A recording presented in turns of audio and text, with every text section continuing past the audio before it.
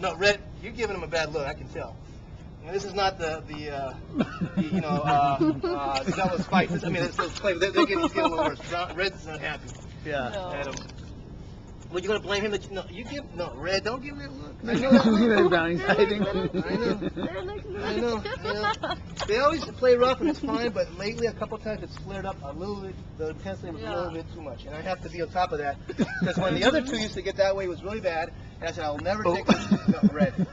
I'll never take this two out again. And then eventually, I scolded them bad enough that they know it happens. But I get mad and they stop and then they look the other way. They won't look at each other. Tail to tail. You were on top of it. Wow, that was fast. No, I mean, I saw the look. I saw the look. And I'm saying the other guys, sometimes in bed, I mean, and it was scaring me because I didn't know what to do. It's like they're so fast. If you think you can pick one dog up faster, no, the one that gets picked up gets hurt because you pull that one, the other one's on top of them, and they would bite each other. The other two I'm talking about. And I couldn't pick. So what I would have to do whenever I would just have to kick it and hopefully break them apart. And Red would never stop. I mean,